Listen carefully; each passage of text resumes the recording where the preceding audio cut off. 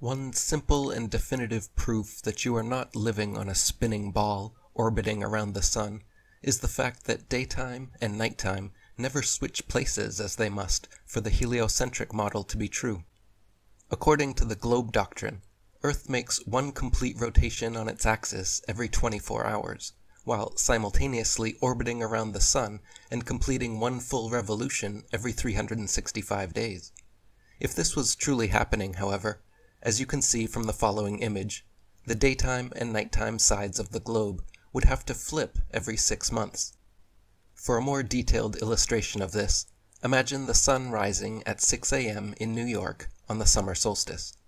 After 3 months of 24-hour rotations, the globe would be 90 degrees from its previous position and a quarter turn away from the sun, meaning that sunrise in New York during the autumnal equinox should now be happening at midnight.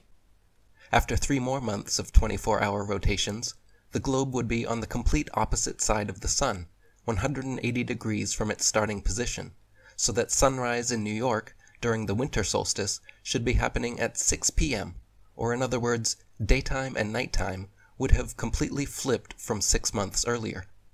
After 3 more months of 24-hour rotations, the globe would be 270 degrees from its original position, and sunrise in New York during the spring equinox should be happening at noon. In reality, as you can test and observe for yourself, this simply does not happen, and remains yet another nail in the globe's coffin. Globe apologist naysayers make either one of 2 ridiculous claims in an attempt to excuse away this clear problem in their model. Their first defense is to claim that days are not actually 24 hours long, but instead only 23 hours and 56 minutes long, and this 4-minute difference per day fixes the math, allowing day and night to flip.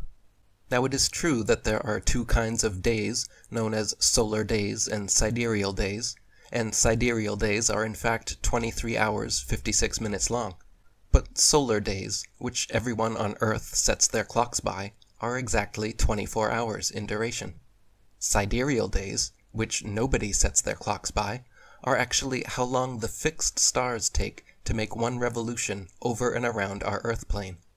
As you can observe and measure for yourself, the constellations rotate just slightly faster than the sun, so that they take exactly 23 hours and 56 minutes to come back to their starting point, while the sun takes exactly 24 hours, 4 minutes longer, to come back to its starting point. Firstly, the fact that sidereal and solar days both exist and are not exactly the same duration is yet another proof that the stars and sun are moving, and not the Earth.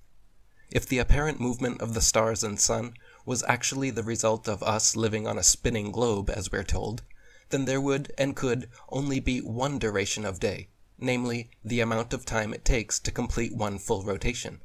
The fact that there are 2 different durations of rotation time for the sun and stars just further proves that they are moving at their own unique speeds over and around a motionless, fixed Earth.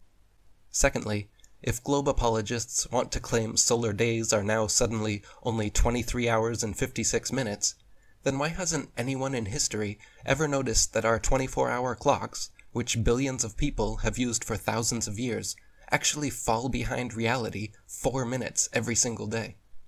The reason is because it doesn't happen, and trying to claim solar days are the same duration as sidereal days just shows the disingenuous lengths these zealots will go to cling on to their false cosmology. Their next defense, even more ridiculous than the first, is to claim that the Earth actually must complete 361 degrees of rotation per day, and that somehow makes up for it. They completely redefine what a day means, and claim instead of a day being one full 24-hour rotation of the globe, as we have always been taught, a day now suddenly means the amount of rotation until the sun reaches the same point in the sky, which they say is approximately 361 degrees. With this excuse, however, new problems arise, because the globe's supposed orbit around the sun is actually elliptical, so depending where and when during its revolution around the sun, the Earth's rotation on its axis would have to be both speeding up and slowing down at different times of the year just to maintain their new definition of what a day means. But of course, in their own model, the Earth's alleged rotation never speeds up or slows down, and remains constant always. They cannot have it both ways. But like the kid who wants to have his cake and eat it too, these leaps of logic pose no problem for the willfully ignorant. For the fearlessly inquisitive critical thinkers out there, if you still believe you live on a big blue marble spinning faster than the speed of sound, please find some time to watch our new feature documentary, link in the description box, Level.